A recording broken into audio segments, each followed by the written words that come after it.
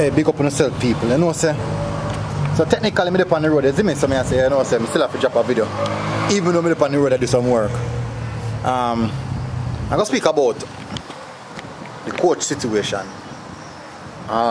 You know, recently we see the two big names pop out: Dwight York and Ole Gunnar Solskjaer, Ole at the wheel. Yeah, so those are the two big names that pop out in recent times, and apparently look like, based off of reports, Ole Gunnar Solskjaer lead the way. Very, very interesting, extremely interesting, because I once told people that the reggae boy's job is a lucrative job, and we keep on hearing people saying that there's nothing lucrative about it, nothing interesting in it, no top coach, no big name coach, nobody at all, not even mid-rate, not even average coach would want to take up the Jamaica team, to work with the federation, to work with the players them. And these are all just personal feelings. And what you'll find out that is that you'll find out that people, because how they feel about the team, them project that particular feeling. Them project that particular feeling there.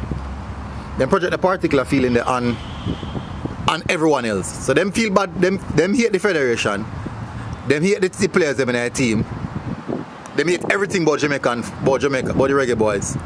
So them project that to everybody else. The boy, no top coach, no average coach, nobody at all know how to work with the players. Them nobody know how to work with this, and that is their notion. And these recent eye-opening conversations surrounding Dwight York, Ole Gunnar Solskjaer, even Al Grimms himself, and the other names that are in the candidacy, Renee Simoes, who looks to come back, looking to come back, who wants to come back, with a showcase. That's your feeling and not necessarily the truth. The truth is there are top coaches who want the job. The truth is the reggae boy coaching job is a lucrative job because of what is at stake and what can be gained from it. Those are the truth. So you can go into your feelings and say, boy, you not go to this or that. That is your business. I don't care. I'm a gear truth. If you don't want to accept it, so you go. For your business. So go back in your feelings again.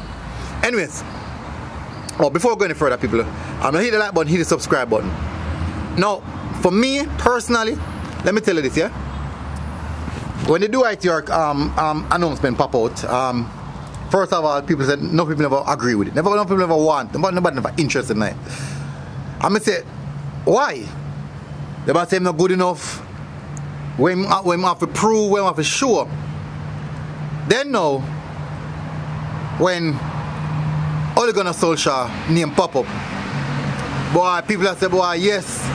Some say he's a Manchester United coach. Some say, boy, he can get second in the Premier League, which must have meant that, boy, he can get the job done. So some also said he play counter-attacking football.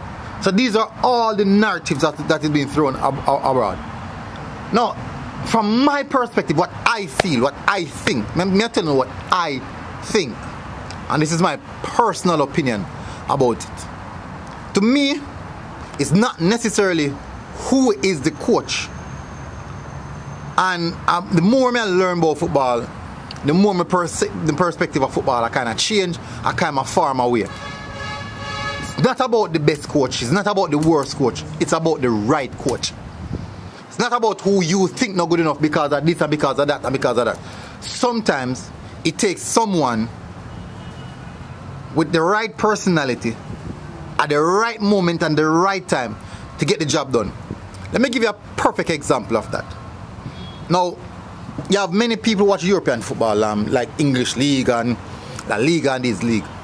And if you ask them about Kai Havertz, many of them some are gonna say him no good, some are gonna say no people not saying offer. People are gonna say, boy, this is good enough, this that right there. Kai Havertz won the Champions League for Chelsea and scored one goal. One very, very important goal. Win the Champions League for Chelsea. And it was the right moment, the right time, the right moment and the opportune time in that game for Kai Havertz to score that one single goal. One single goal there. Just so that team can win the Champions League. So may I say that to say this, people. I'm going to take a walk a little bit. May I say that to say this, people. Sometimes we complain, sometimes we make nice. But whole heap of different sitting. And may I tell you the truth, enough of time is unnecessary. Plenty of time is unnecessary, people. But we as fans, we are going to make nice and we are going to show it and go have on with yourself. And I've come to the conclusion that it's not about the best of the best. It's about the right person to get the job done. You won't always have the best because the world we live in. You won't have the most perfect situation. That's just how things operate. But we just want the right coach for the optimum time who will definitely, I would say, synchronize with the particular team we have at this present moment. So let me give you a perfect example of that as well. So we have Jurgen Klopp. Name big, done this, win all of them something. But me go on good. They'll get one coach who not good enough. But people say, boy, I'm not ready yet, this or that. I'm not going good. So ask yourself the question. Big name coach not going good. Average coach not going good. So what you really need? People go start pointing to other different things. I say, boy, the ball is not good. This a coach I never get enough this or enough that. That's how we do. So we always look something for nitpick. There's always something to nitpick, people. There's always something to nitpick. But I have come to the belief that it's all about the universe coming to form this synchronized moment to create something magical. And my son aware. And near Andre Blake say it, you know. And people bash him for time, you know.